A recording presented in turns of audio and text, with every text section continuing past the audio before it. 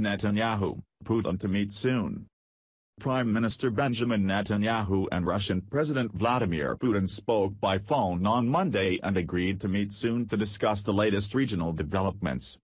The last time the two leaders met was in August in Sochi, though they have spoken a number of times since then, primarily focusing on the situation in Syria.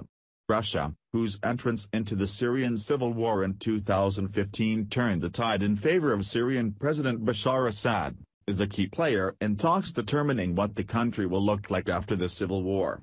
Netanyahu has told Putin on numerous occasions that Israel will not tolerate an entrenched Iranian military presence inside Syria. Since Moscow's active engagement in the war, Israel and Russia have had an effective deconfliction mechanism in place to ensure that there is no accidental engagement between the Israeli and Russian militaries in Syria. The phone call came a day after the two exchanged New Year's greetings. On Sunday, Netanyahu issued a statement praising Putin for the excellent ties between the two countries.